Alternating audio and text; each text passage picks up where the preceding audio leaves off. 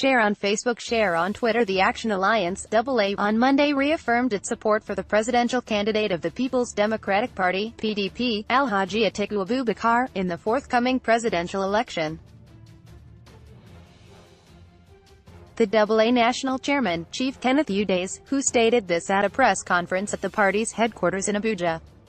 "We are for Atiku, Obi leadership, and we are glad to work with all believers of true federalism and efficient administration of governance at all levels to accomplish this as we approach the forthcoming elections." The National Executives Committee, NEC, of our party are on the same page concerning our support for Atiku, same with all our state chapters in this matter.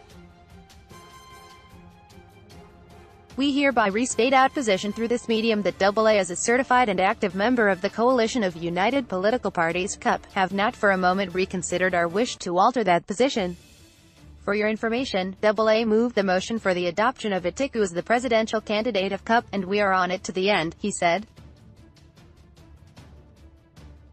He said that the support for Atiku, Obi was the support for the growth of the country's democracy and the required restructuring of the country.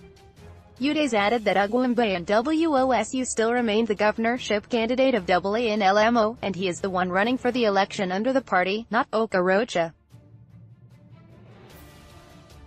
We shall do our best to deliver him, as he still remains the candidate to beat among all the gubernatorial candidates.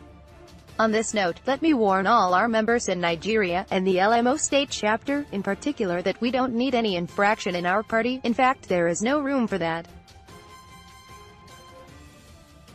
It is our unshakable, unfailing resolve to work for the emergence of Atiku, Obi, in the presidential election, and that we must not only be seen to be doing, but to truly do.